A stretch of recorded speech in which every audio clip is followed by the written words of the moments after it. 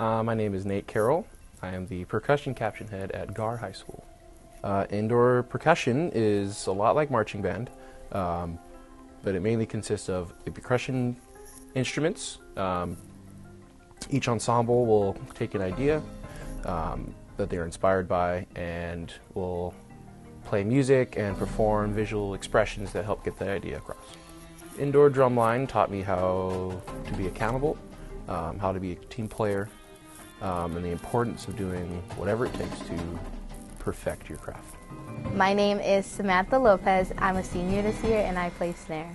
I'm in Drumline because it allows me to be a part of something and get more involved in my school, and also I genuinely love to drum and I'm constantly improving myself and constantly learning and being educated, and I also am able to make a lot of memories with my closest friends, and I get to go places and I gain a lot more opportunities because of this activity.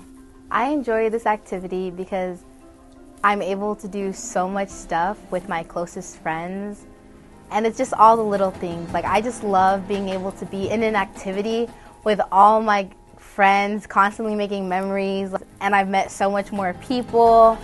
So we get to practice a little earlier than it starts because we have to set up.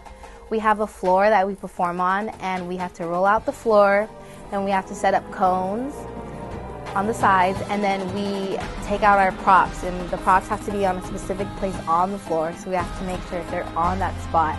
And then afterwards, the battery, we march, so we have to warm up a little bit, so we might go for a jog, jumping jacks, and then we stretch as a group together. And then we get our drums out and on our stands, and we have to warm up our hands. And then after that, we do whatever we're going to do for rehearsal that day. So far, I think my favorite memory being a part of the Drumline was definitely my freshman year. Just because also it's my freshman year, so it was my first time really experiencing everything.